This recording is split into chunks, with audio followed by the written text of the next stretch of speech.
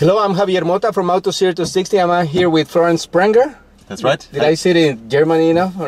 And we're here in the beautiful Barber Motorsport facility here in Birmingham, Alabama, where Porsche has its driving school here in the United States, right? That's right, yeah. And we're here to try the new Boxster 2013. So from concept to this, it's 20 years old, right? That's right. The very first Boxster, or actually the design study, has been shown at the Detroit Motor Show in January 1993, which is almost 20 years ago now, yeah. Okay, so why don't we go driving and you can tell me a little bit about it? Sounds good. Sounds good. First of all, the sound, which is beautiful, always as in any Porsche, right? And the car has come a long way over the course of the 20 years. It's the third generation now, and it has improved in many aspects. It offers greater sportiness with a significantly improved efficiency and a greater day-to-day usability. Okay, and the usability is this is key. That's the fully electrical hood, and it opens in only 9 seconds, which is the fastest operating hood amongst the competitors. Excellent. And it can be open and close at even when you're moving, right? That's right. That's right.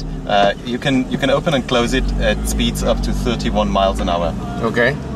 So what all the improvements are in the car? It's lighter, it's more powerful, but also more efficient. That's right. That's right. I mean, we started with a completely new body shell and reduced the weight significantly by having a high percentage of aluminum, and of course the power went up slightly, but really the combination of reducing weight and optimizing the power output really gives the car greater performance.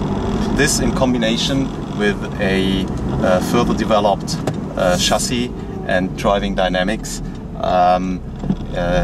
lets this car be more usable and much quicker than its predecessors. Okay, let's try a little bit. Sure. Another amazing thing in this car is the PDK, which is like one of the best transmissions in the world, right? Yes, absolutely. The Porsche double clutch transmission has been further developed, and it has been improved on shifting times and shifting programs.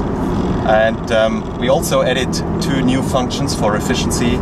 One is the auto start stop function, and the other one is coasting. So those things combined give them like 30% more efficiency? Well, on the base model, you get now 32 miles to the gallon. Miles, okay. 32 miles to the gallon, which is an improvement of 10%. Okay, 10% more. In the US EPA consumption. And also, besides the PDK, it also comes with a manual transmission. We also offer a 6-speed manual gearbox, and that also has been further developed. We have a gear indicator now, and overall improved the efficiency of the gearbox. Well, a really nice car. When is it already in sale? When does it go for sale here in the United States? It will go for sale in the United States in July, and I'm sure people will like to drive that during the summer. Yeah, exactly. Like, for example, in Miami, where I live, I think this is the perfect car for Miami. Good.